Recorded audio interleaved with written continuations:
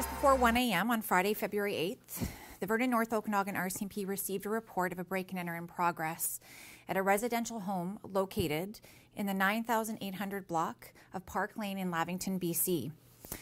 It was reported that there were possible shots fired, resulting in one occupant from the home sustaining non-life-threatening injuries. Approximately a half an hour later, after the break-in incident was reported, RCMP officers were called to another address located in the 4800 block of 27th Street in Vernon, BC, in regards to a male who had sustained an apparent gunshot injury. This male has since died as a result of his injuries. Vernon North Okanagan RCMP officers have currently secured and are investigating multiple crime scenes and believe that the two incidents may be related at this time.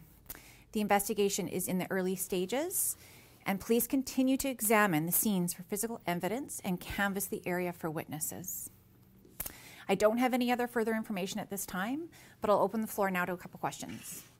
Are you familiar with the house in Lavington? Have you been called over there before? Actually, that information I don't actually know at this time. We're still working on who's involved in this incident. That non-life-threatening injury, was that also a gunshot wound? We're still working on confirming those details with that person at this time. What makes you believe that the two incidents are connected? Well, given the time and the nature of the events, we believe the two incidents are related, given how they were reported, the injuries sustained on both ends. And was the person a guest of the hotel? What person? The person who was shot or died outside the hotel. Again, the investigation into all of those details is ongoing. We're still trying to determine who's involved, where they're from, and why they were at the hotel at the time. Any indication of it being gang or drug related? Those details, again, are still under investigation. This is very fluid. We have all hands on deck. We've got multiple resources. We've got the Southeast District Major Crime Unit here, along with our general investigative section, plus multiple other units such as forensic identification and such as that. So we're working as hard as we can to figure out all these details. Had you been at that house in Lavington before? That I don't know. I'm not sure if police have ever been to that residence or not. Any idea on how many occupants were in that house? At this time, we're still trying to determine that. We're not releasing that information right now, just for the sake of the victims and the protection of their identity. The individual who was, I'm assuming he was shot in Lavington, was he? No, we can't assume. We don't know that yet. We're still assessing those injuries right now, but we do know that one person sustained non-life-threatening injuries. Is that person in Vernon Jubilee Hospital? We don't confirm what medical facility they've been transported to. And you said you believe this was targeted? We do believe that the incident is targeted at this time. However, we are working on the details to determine if there are other people involved. Are you looking for more suspects?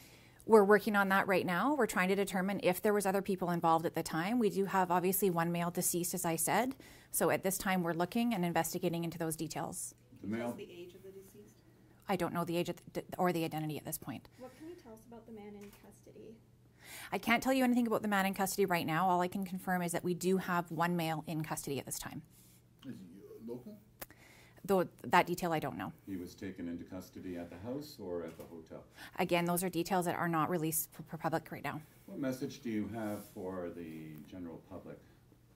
Well, obviously, if you have seen anything in and around the 1 o'clock time in your area, especially in the Park Lane area of Lavington, or around the 1 o'clock, 1:30 time frame around Village Green Mall, Hotel, and around 27th Street, to call the police immediately and let us know what kind of information you have.